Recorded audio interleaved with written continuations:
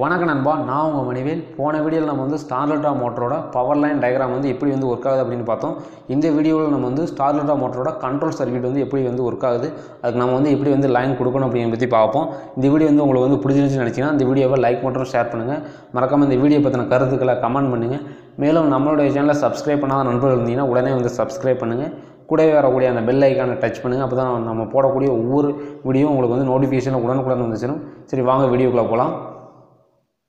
பெரும்பாலும் பேனல் வயரிங்கை பொறுத்தவரை, அதாவது ஸ்டார்லெட்டா வயரிங்கோ அல்லது ஃபார்வர்ட் ரிவர்ஸ் வயரிங்கோ நம்ம வந்து பண்ணுறோம் அப்படின்னோம்னா, மோட்டருக்கு செல்லக்கூடிய பவர் லைனுக்கு வந்து தனியாக ஒரு 3 போல் எம்சிபியும், கான்டாக்டர்களை ஆன் பண்ணக்கூடிய கண்ட்ரோல் வோல்டேஜ் சப்ளைக்கு வந்து தனி ஒரு 2 போல் எம்சிபி வந்து பயன்படுத்திக்கிறது நல்லது. ஏன்னா நம்ம வந்து ஒரு சில டைமில் வந்து நம்ம வந்து கண்ட்ரோல் சப்ளையை மட்டும் வந்து ஆன் பண்ணி செக் பண்ணி பார்ப்போம். அந்த டைமில் நம்ம வந்து ஒரே ஒரு எம்சிபி நம்ம வந்து பயன்படுத்துகிறோம் அப்படின்னோம்னா, நம்ம வந்து கண்ட்ரோல் வோல்டேஜ் சப்ளை வந்து ஆன் பண்ணுறப்போ உடனடியாக வந்து மோட்டருக்கு வந்து சப்ளை வந்து போய் மோட்டர் வந்து ரன் ஆக ஆரம்பிச்சிடும். ஸோ 2 எம்சிபியை நம்ம வந்து போட்டு மிங்கிள் பண்ணி ஒரே ஒரு எம்சிபியை வந்து பயன்படுத்துறது ரொம்பவே ஒரு தவறான விஷயம். இப்போ நம்ம பயன்படுத்தக்கூடிய ஸ்டார்லெட்டா டயக்ராமில் இருக்கக்கூடிய 2 போல் எம்சிபிலேருந்து வரக்கூடிய ஃபேஸ் சப்ளையை எடுத்துக்கொண்டு போய் ஓவர்லோட் ரிலேலேருந்து இருக்கக்கூடிய என்சி எலமெண்ட்டுக்கு இன்புட் சப்ளை நம்ம வந்து கொடுத்துருக்கோம். என்சி எலமெண்ட்லேருந்து வரக்கூடிய output சப்ளையை emergency push பட்டனோட NC எலமெண்ட்டுக்கு input supply நம்ம வந்து கொடுத்துட்டோம்.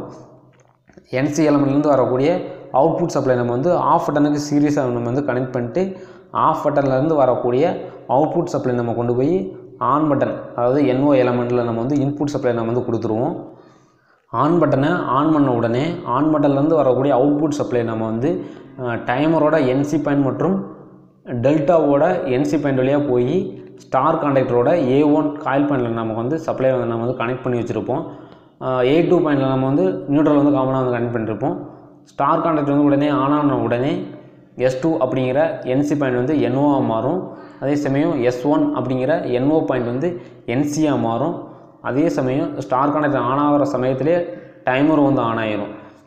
அதே சமயம் S1 அப்படிங்கிற NO பாயிண்ட் வந்து NC ஆன உடனே சப்ளை போய் A1 அப்படிங்கிற மெயின் கான்டாக்டரோட காயில் பாயிண்ட்டுக்கு வந்து போகும். A2வில் நம்ம வந்து நியூட்ரல் வந்து கனெக்ட் பண்ணிருப்போம். அப்போ வந்து மெயின் கான்டாக்டர் வந்து உடனே வந்து ஆன் ஆகிரும். மெயின் கான்டாக்டர் வந்து ஆன் ஆன உடனே M1 அப்படிங்கிற NO பாயிண்ட் வந்து க்ளோஸ் ஆகி ஹோல்டிங் வந்து மெயின் கான்டாக்டர் வந்து கிடச்சி மெயின் கான்டாக்டர் வந்து கண்டினியூஸாக வந்து ஆன்லேயே வச்சுக்கும். இப்போ நம்ம வந்து D1 மற்றும் S2 அப்படிங்கிறது வந்து இன்டர்லாக், அதாவது star contactor on ஆகிறப்போ delta contactor வந்து ஆன் ஆகக்கூடாது, டெல்டா கான்டாக்டர் வந்து ஆன் ஆகிறப்போ ஸ்டார் கான்டாக்டர் வந்து ஆன் ஆகக்கூடாது. அப்படிங்கிறதாக தான் நம்ம வந்து இன்டர்லாக் வந்து பயன்படுத்தியிருக்கோம். ஸ்டார் டெல்டா வயரிங்கை நம்ம வந்து டைமர் இல்லாமல் நம்ம வந்து வயரிங் வந்து பண்ண முடியும். ஆனால் நம்ம இந்த வீடியோவில் நம்ம வந்து டைமரை யூஸ் பண்ணி தான் நம்ம வந்து டயக்ராம் வந்து எக்ஸ்பிளைன் பண்ணிக்கிட்டு இருக்கோம். அதாவது நம்ம வந்து ஆன் பட்டனை ஆன் பண்ண உடனே ஸ்டார் கான்டாக்டர் முதல் டைமர் வந்து உடனே வந்து ஆன் ஆகிரும். டைமரில் இருக்கக்கூடிய டைமிங்கை பொறுத்து, அதாவது 2 செகண்ட் கழித்து நம்ம வந்து ஸ்டார் கான்டாக்டர் வந்து ஆஃப் ஆகிடணும். அதுக்கு அடுத்தபடியாக வந்து டெல்டா வந்து ஆன் பண்ணுற மாதிரி தான் நம்ம வந்து டைமிங் வந்து செட் பண்ணியிருப்போம். இப்போ நம்ம வந்து ஸ்டார் கான்டாக்டர் ஆன் ஆன உடனே மெயின் கான்டாக்டர் வந்து ஆன் ஆகிரும். மெயின் கான்டாக்டர் வந்து ஆன் ஆன உடனே M1 அப்படிங்கிற ஹோல்டிங் பாயிண்ட் வந்து க்ளோஸ் ஆகி மெயின் கான்டாக்டர் வந்து கண்டினியூஸாக ஆன்லேயே வச்சுக்கும்.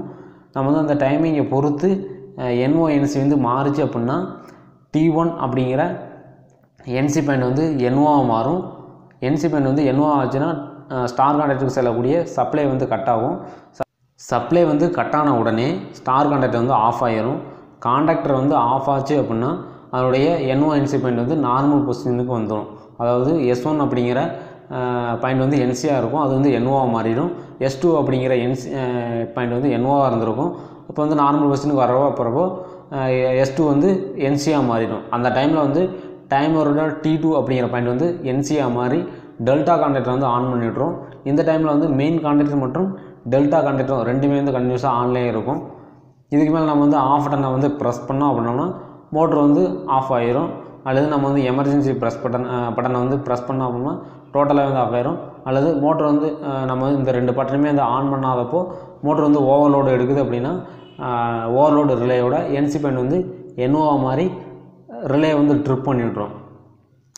கான்டாக்டர் வந்து ஆஃப் ஆச்சு அப்படின்னா மோட்டருக்கு செல்லக்கூடிய சப்ளை வந்து டிஸ்கனெக்ட் ஆகி மோட்ரு வந்து ஆஃப் ஆகிரும். அதே மாதிரி இதில் இருக்கக்கூடிய D1 மற்றும் S2 அப்படிங்கிற பாயிண்ட்ஸ் வந்து இன்டர்லாக்கு, அதாவது ஸ்டார் கான்டாக்டரும் டெல்டா கான்டாக்டரும் ஒரே சமயத்தில் வந்து ஆன் ஆகக்கூடாது. அப்படிங்கிறத இதை வந்து இன்டர்லாக் வந்து பயன்படுத்துகிறோம்.